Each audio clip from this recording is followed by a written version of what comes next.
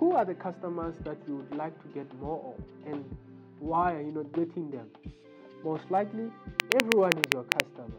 So think about it. Every time you speak to everyone, you end up resonating with no one. It's not about having a great product or a service. It's about knowing exactly who you are talking to. Without a clear understanding of who your ideal customer is, your marketing efforts are scattered, and eventually your message gets lost in the noise. I found myself in the same position too, where everyone was my customer, and constantly doing work I didn't like just because I wanted to pay rent and salaries by the end of the month. Unfortunately, in some months I just couldn't make it.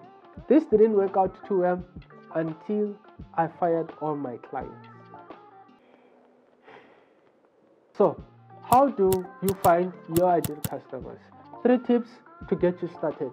Number 1, analyze your current customers. Look at your existing customer base.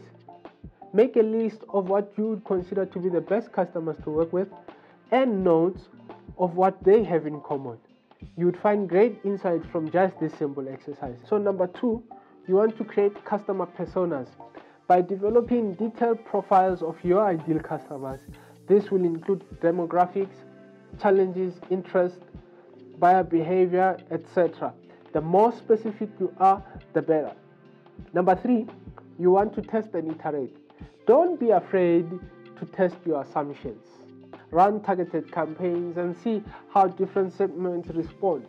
Use the data to refine your understanding continuously. Always remember that finding your ideal customer is not a one-time task only, but an ongoing process. You get this part right and start seeing tangible impact on your marketing efforts. Start defining your ideal customer today and avoid being the business that is clueless about who they are talking to. So, if you found this video helpful or would like me to create a video on a specific aspect of this content, let me know in the comment section below while at it.